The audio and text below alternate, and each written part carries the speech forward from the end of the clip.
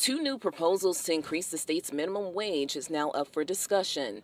Just weeks after minimum wage jumped from $7.50 to $12 an hour over the course of 3 years. It was signed into law by Governor Michelle Lujan Grisham in 2019. Under an amended proposal for House Bill 28, inflation adjustments can jump minimum wage to $15.55 by 2034. Under a revised version of House Bill 25, minimum wage can increase from $13.50 by 2024 to $15.50 by 2025. Minimum wage was never meant to be a living wage.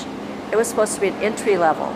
It was supposed to be something that you started at. While some argue it can be a burden for the New Mexico restaurant industry, We'd have to have people tipping more, which would mean you'd have to raise your prices of your dishes and your beer so that people tip 15-20%, or the business has to pay it. Everything just inflates. And then it's even worse though. Others say the more, the merrier. I think it's pretty exciting, and I'm all for raising minimum wage. I just want to make sure it doesn't, price of living just doesn't go up too much. University of New Mexico economist Riley White believes it's a complex issue from both sides. People should be less worried about inflation and more worried about sort of the general other picture, the mixture of things that affect people's work-life balance, their ability to provide a reasonable standard of living for their children and for their families.